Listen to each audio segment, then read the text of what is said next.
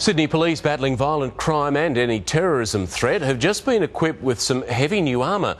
7 News was given exclusive access to two state-of-the-art BearCats which have just hit the streets, with police banking on their fear factor. Officially, it's called an armoured rescue vehicle. You may already know it as the BearCat. This is the meanest model yet. Yes, it is intimidating. Yes, it's meant to be intimidating. It's armour-plated with riot screens. It can drive through a crossfire, even with punctured tyres. Like a tank, a turret can both protect an observer or, when necessary, a sniper. It can safely retrieve officers down or members of the public at risk.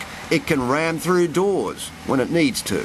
We can park it on the front lawn quite safely and say, hey, the police are here, come on out. On top, there's a thermal imaging camera, 360-degree coverage. An imposing police presence during the day, and even at night, if offenders can't see the BearCat can still see them.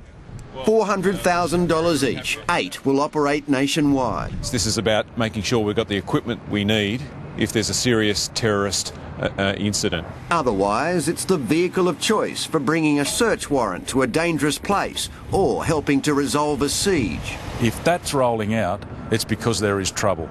If you're up to no good and you see that in your rear vision mirror, you know you're in trouble.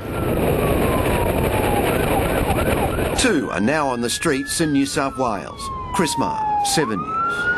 Supermodel Miranda Kerr